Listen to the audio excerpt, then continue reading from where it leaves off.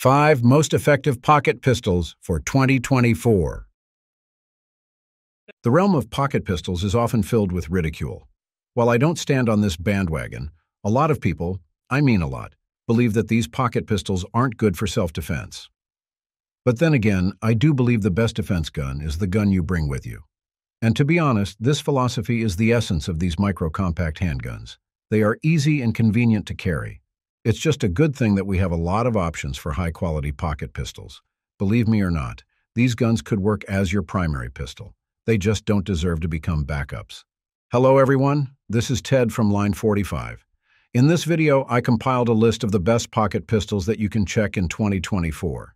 These picks are known for their reliability and accuracy despite their small size. Now, before we get underway, please remember to hit the like and subscribe buttons. I know it is a chore, but these simple clicks help my channel immensely. Now let's return to the video. Kel-Tec P32.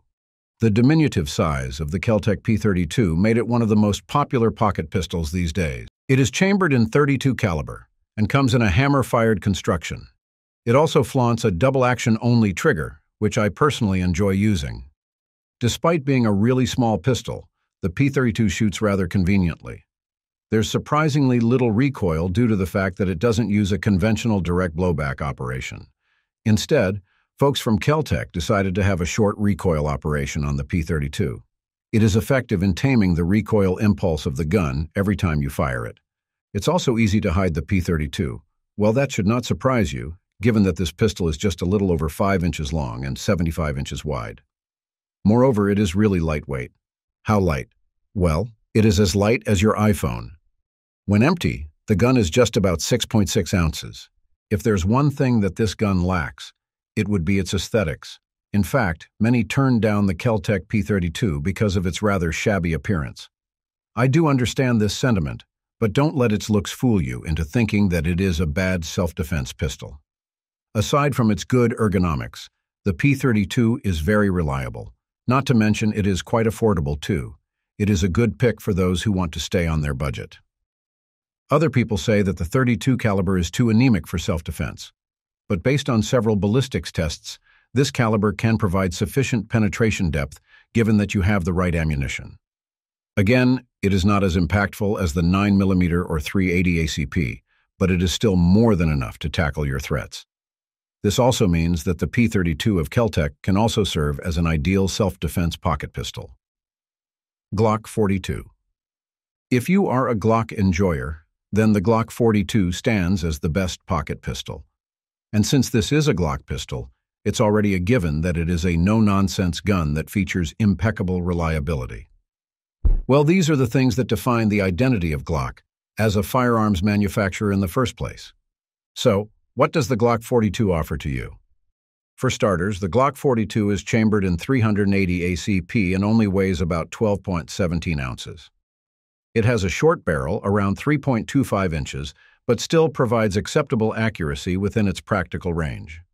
But before I proceed, I have to emphasize that this is a low-capacity pistol. Its magazine just holds 6 rounds of 380 ACP, which is inadequate compared to its competitors. You would really need to carry extra mags when carrying this pistol if you want to last in a self-defense scenario. Similar to other larger Glock guns, the Glock 42 has all the bells and whistles. It comes with a safe-action trigger, square magazines, and a small slide-release catch. It is also worth highlighting that its grip still accommodates shooters with large hands. Glock 42 is downright pleasant to shoot. While we all know that tiny handguns tend to have a significant muzzle rise on them, the Glock 42 is an exception. It's big enough to be comfortable but retains a concealable size for a daily carry. And given that it only uses 380 ACP ammo, you don't have to worry about it being snappy. By the way, there's no accessory rail integrated into the Glock 42. The only option you can have for lights is when you use the likes of Streamlight TLR6, since it can be mounted in the trigger guard. But when it comes to overall ergonomics, I have no complaints about the Glock 42. The grip is comfortable, and all of its controls are easy to access. Kimber Micro 9. The Kimber Micro 9 is definitely a great option for a pocket pistol. It is a 1911-inspired handgun. From its look and feel, the gun seems to be a micro-compact 1911. and it has a performance that is ideal for every self-defense. Needless to say, the gun is reliable, ergonomic, and easy to maneuver. Essentially, the Kimber Micro 9 was based on the Micro 380 model of Kimber, which was released in 2014. Both of these pistols are tailored in the 1911 fashion. It is an expansive lineup, too. There are over 10 Kimber Micro 9 models that usher different configurations, such as on their slide porting, barrel coating, and sights. However, all models include an extended 7-round magazine. Again, this is a bit painful aspect of this gun. It is a low-capacity pistol, which resembles the original 1911 guns. So if you are going to carry it, make sure that you pack extra mags with you. The stainless variant of the Micro 9 has the properties of a government 1911 pistol. It comes with a traditional slide stop, single-action trigger, and magazine release. It is also crafted with highly comfortable rosewood grips. The overall length of a Micro 9 pistol is about 6.1 inches, while its stainless steel barrel spans 3.15 inches. It is about 4 inches tall and has a width that is just a little over an inch. When empty, the gun is only 15.6 ounces, making it one of the lightest pocket pistols on the market. The aluminum slide of the Micro 9 is easy to operate. There are deep serrations on the slide that enable foolproof racking. Meanwhile, the 3-dot dovetailed sights of this gun simplify target acquisition. I personally think that the aluminum and steel construction of the Micro 9 is quite effective in taming its recoil. The recoil isn't actually diminished, but it is reduced to the point where even new shooters can handle them. Of course, that means added accuracy on the weapon. Sig Sauer P365 SAS. No. One of the things that you need to know about the Sig Sauer P365 is that it sits at a borderline between a pocket pistol and a subcompact gun. So, if you know these distinctions, you'll get an idea that it is slightly bigger than your conventional pocket pistols on the market. Hence, if you want a P365 experience but don't want to go big, then you should check the Sig Sauer P365 SAS. There's a particular beauty being exuded by the SAS, specifically in the way it defined anti-snag. Sig Sauer made the gun entirely seamless. For example, its sights were cut off, and the slide release was trimmed. Moreover, you can also notice that its takedown lever needs a flat-headed tool for it to operate. So, right from the get-go, the gun was really designed to be snag-free, given that it was meant to cater to the concealed carry market. In fact, SS stands for SIG Anti-Snag. No joke. Furthermore, the gun features a ported barrel to mitigate its snapping, while its flush-mounted FT Bullseye fiber tritium night sights guarantee superb target acquisition. Accuracy is one of the issues of pocket pistols, and these remarkable upgrades to the P365 SAS address these concerns. It's also worth noting that the P365 SAS has retained the key features of the P365 pistol. It has 10+1 magazines, an optimized trigger design, and seamless ergonomics. By the way, the P365 SAS is chambered in 9mm, so it has decent firepower to boot. And oh, this unit accommodates standard and extended Sig Sauer P365 magazines. Meanwhile, the slide of the P365 SAS is coated with an ultra-rugged black nitron finish. The P365 SAS inherited the reliability of P365 pistols. I already had several runs with this pistol on the range, and I was able to acquire tight groups with zero malfunctions.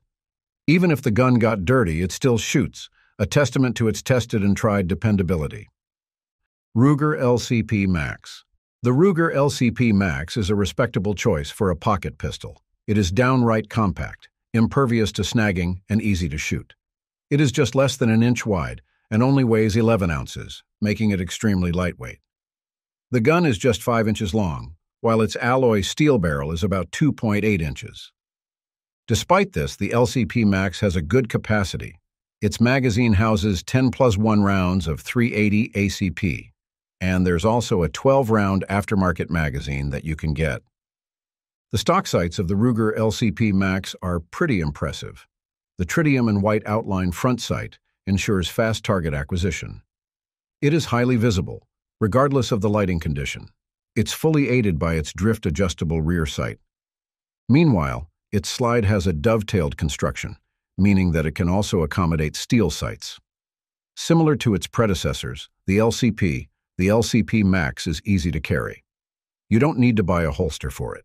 In my case, I can easily slide it in my front pocket, and it only produces minimal markings. I also love this gun because its surfaces are rounded. It is not painful to carry at all.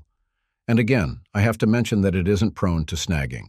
The gun's ergonomics are quite great, but I have to indicate that if you have large hands, you'll find it difficult to clasp its grip. But the rest of the pistol's controls pretty much meet the standards. Ruger is known for its reliable firearms, and it's fortunate that this quality is present in the LCP Max.